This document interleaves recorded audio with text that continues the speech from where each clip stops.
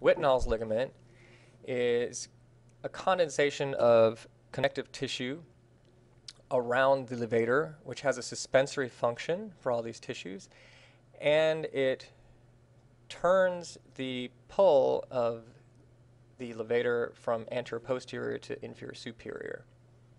It's about 10 millimeters superior to the lateral tubercle, and it actually inserts partially into the lacrimal gland.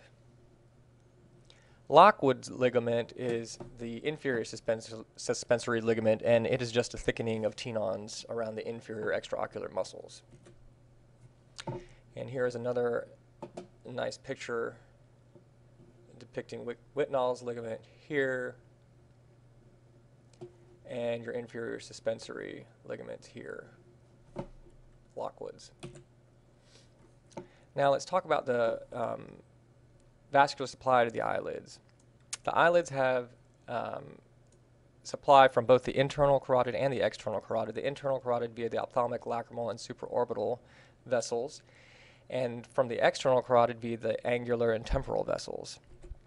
And here's just a picture demonstrating some of that circulation from your temporal and angular vessels here onto the lids. And also there are anastomoses from deeper within the orbit, which we already talked about.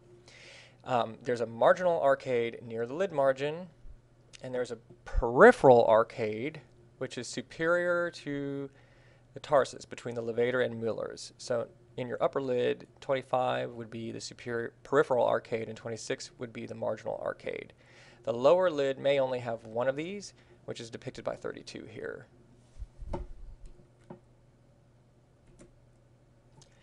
And here is a nice cross-section of your eyelid demonstrating the anterior lamella here, consisting of skin and orbicularis muscle. The posterior lamella, which in the inferior portion of the eyelid where we have tarsal plate, consists of the tarsal plate and conge, above which you will encounter other structures.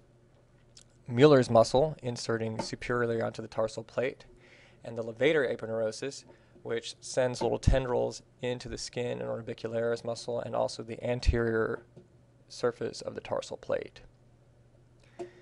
This is our orbital septum coming from the arcus marginalis and inserting onto levator aponeurosis, which creates our lid crease here. And here's our preaponeurotic fat, which is a very important landmark when doing eyelid surgery, because this is going to tell you that you're in the right plane to find that levator aponeurosis just below it. And here's a cross-section of the lower lid depicting similar structures with your inferior oblique muscle here, your orbital fat here, your orbital septum here. Lower lid retractors, which are the analog of the levator in the upper lid.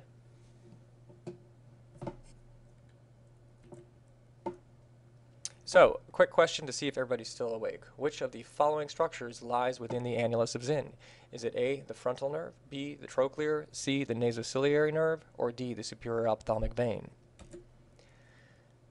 C, the nasociliary nerve. So pat yourself on the back if you learned that one already, and you can move on to another topic. For those of you who need a quick refresher, here is that picture again, demonstrating your nasociliary nerve within the annulus, along with the superior and inferior division of cranial nerve 3 and your abducens nerve.